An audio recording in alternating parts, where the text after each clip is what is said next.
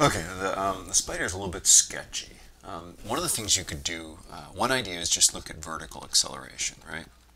So what you can do is you can take one of these rides, and as it goes by, right, we know the distance reference, like one of these fence posts, right?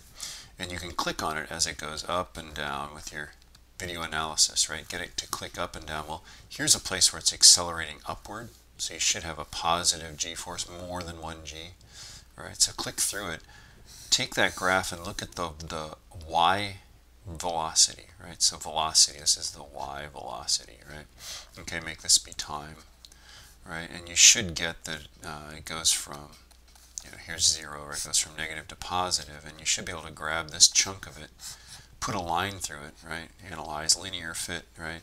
And then the slope, the acceleration equals the slope of a velocity graph, right?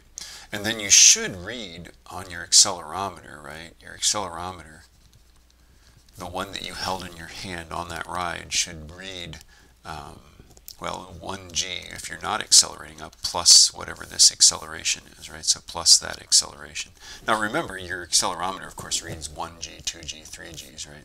So to go from what your little handheld accelerometer read to meters per second squared, multiply, g's by 9.8, right, to get that. And make your comparisons either all in g's or all in meters per second squared, right? So that's one thing you can do, is get the vertical acceleration for this thing, right? There should, in theory, be a lateral acceleration. I don't know how you're going to measure it, right? But it's possible that you could get like like the centripetal g-force of this thing going in a circle. If that's the case, right, then your acceleration would be 4 pi squared r over t squared, right? Where this is the radius as measured, like here, right? That's our r. T is the time for the thing to go around once. I don't know if that's going to work, right? Because the thing is just kind of a chaotic ride.